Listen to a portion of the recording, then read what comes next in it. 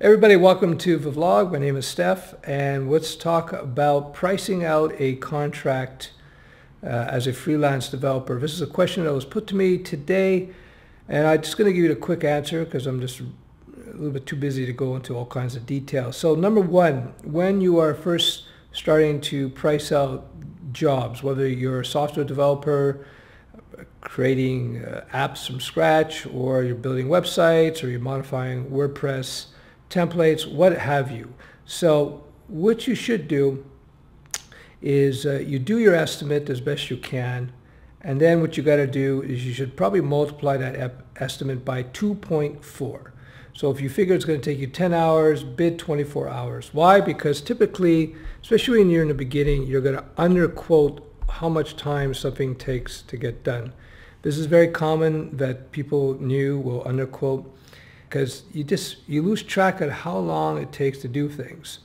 So so you make your best guesstimate in terms of how much time it's going to take, and then you multiply that by 2.4. You get a more accurate assessment of what it is, how much time something's going to take to do.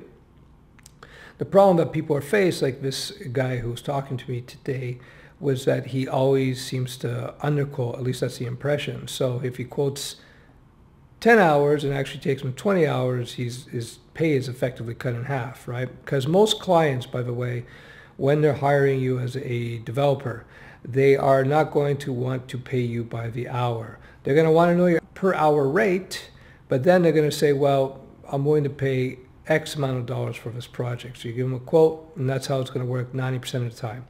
This will change when you get more experience and your clients comes to know you, have relationships, then you can start billing by the hour. But typically, especially when you're a freelancer, small beginner, they're going to want fixed rates on a particular project that you build for them. What you got to do, though, over time is improve your ability to assess how much time it takes you to do something. So how do you do this?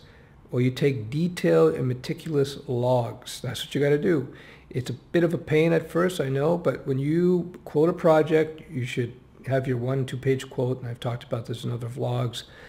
And then you should line item, to build the database, it's going to take me 4 hours or 5 hours, whatever it is. To build the UI, it's going to take me 10 hours, blah, blah, blah, blah, blah, blah, blah, blah. You should detail this, some pretty good details, so that when you actually start building your project, you start noting exactly how much time it takes you to build out the database.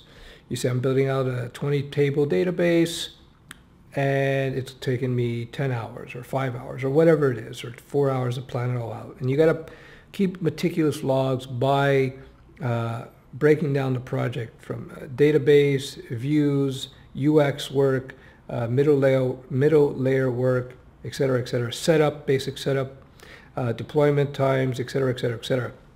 And you got to categorize it this way and keep meticulous logs so that at the end of the project, you can compare your quote, your estimate versus what the real time was. And what you find very quickly, usually about 3 or 4 projects, you'll be able to see how you and where you underestimated, and you're going to become much more accurate with your quotes. But you won't get more accurate unless you start doing, as I said, keep meticulous logs, compare and contrast your quotes, your estimates with the reality of the situation.